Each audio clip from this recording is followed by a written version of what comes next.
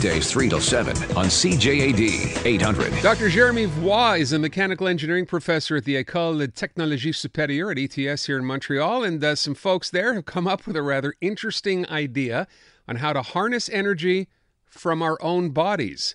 Dr. Voix, first of all, what sort of project was this set out to be at the end of the day, to see if we could actually at one point draw enough power to really do something serious?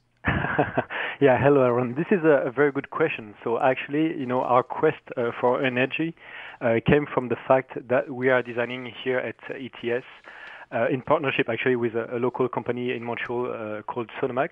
We are designing some advanced hearing protection devices. So typically a kind of digital earplug, a wearable, right, that you would put inside your ear, and that would protect you from the toxic noise, when you're at the factory, and let all the useful signal get through. So that could be used in occupational settings, and that could be used as well in leisure, for recreational purposes. Mm-hmm. So if you're on a rock concert, you can just play that down, turn down the level and enjoy the music with that kind of device. And so what happened typically is that a few years back, we realized that we wanted this thing to be really miniaturized, very small, in the ear canal, and then that we would, eventually run into exactly the same problem as hearing aids users do have nowadays.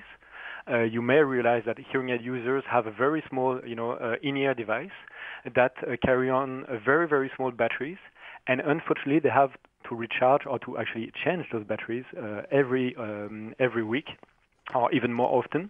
And so that's, every 4 days, 2 batteries that you have to change, and those batteries are very, very small. So it's a pain for the people that, right, don't have necessarily the dexterity. It's obviously a lot of, costly replacements, and it's obviously a lot of waste and landfill. I see, okay. So that's a little bit of the motivation. How could we harvest energy close to the ear?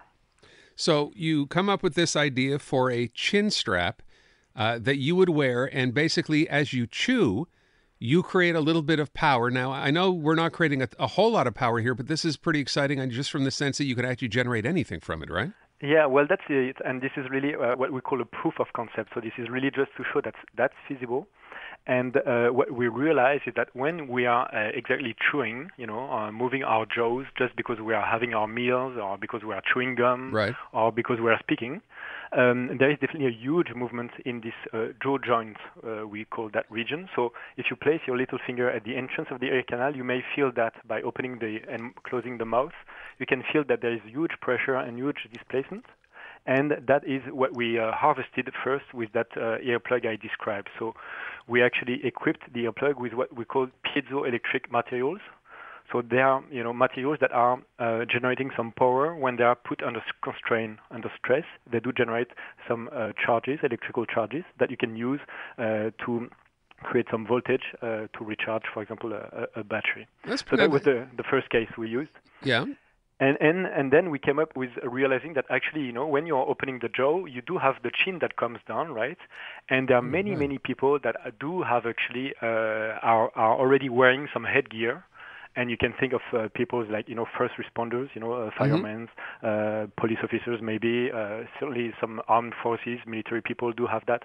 But in some, occupational settings too, you do have miners that do have those hard hats, and a lot of industries actually.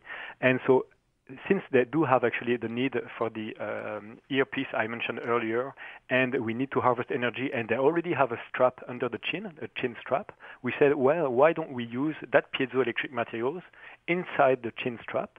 And every time the speaker would be actually moving his jaw, we would actually, stress that band, that electrical band, and that would generate some electricity. So that was the idea. I'm just thinking now, for a radio show talk host, this could be a huge boon. I mean, I'm here for 4 hours yapping all day. So, a miner's just yelling every now and then. But I could be a huge source of power. You could be, and I think, in near future, this is what we will see, because, all those wearables are very nice, and, what's here a watch and here some glasses, and this is very cool, but when you realize, how much cables and power supplies and docking station we carry on around, you really wish that those devices would be self-sustainable, able to harvest the energy locally where they're actually positioned. Is the idea, too, that you could store this power if you wanted to? So we could, but actually it's actually simpler since it's available. It's actually simpler to actually use it. I so see. our idea is to supplement any kind of battery that would be there, and there would be probably already a rechargeable battery. But everything that you can harvest, is something you don't have to expense. So that's our idea. I think this is a great idea. How far away till we have something like this actually come out and be usable?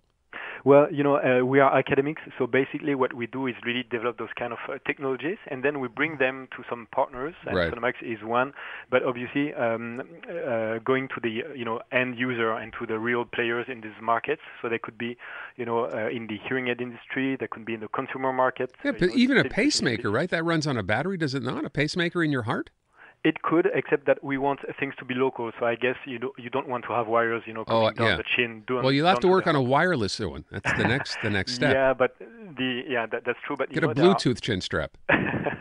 There are so many things that we could already power on the near the head, because you have obviously the ears, you have the eye, you have a lot of. It's amazing just to think that you could actually do this. I'm floored that this is incredible technology and it's being developed right here. Dr. Roy, thank you very, very much. I appreciate your time this afternoon. You're very welcome. And best out if you need a test subject, to do 4 hours at a time of testing, please let me know. I'm wondering if you're not an outlier in this. No. Well, there's lots of us. I think this would be okay.